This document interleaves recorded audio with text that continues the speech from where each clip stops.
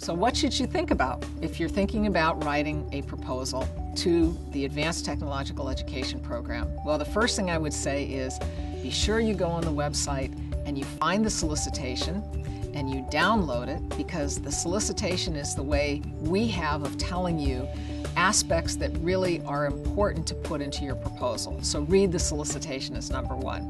And oftentimes when I'm doing an outreach presentation, we have one that humorous but not humorous. Every third slide says, did I mention you should read the solicitation? And you go another 3 slides, it says, I think I mentioned this before, but let me say it again. Please read the solicitation.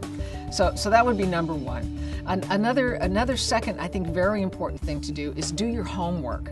This program, the ATE program, has been around for 18 years, supporting the development of courses, professional development for faculty, interesting partnerships. There's all kinds of materials out there.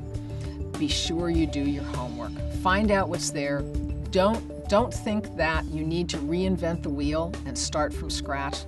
There's a tremendous community of people out there. One of the other wonderful things about ATE is that the community of people within ATE are more than willing to help newcomers coming in. They're willing to share resources, they're willing to mentor people, and it's one of the things that newbies coming in or new people coming in really need to take advantage of.